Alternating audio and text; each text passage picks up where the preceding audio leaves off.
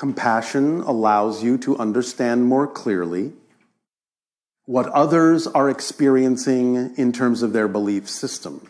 And by being able to have more empathy for that, your consciousness must expand in order to experience the empathy necessary to understand what it is they may be experiencing in their belief system so that you can have compassion for them instead of negative judgment about them.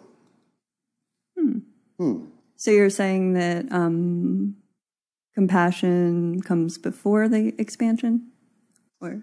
expanding the consciousness to accept the idea that their path is as valid as yours will allow you to perceive what belief systems they are working with, and that will allow you to empathize with them because you understand they may simply not have the toolkit necessary to extract themselves from the experience that they are having or to transform it in the way that they would prefer to.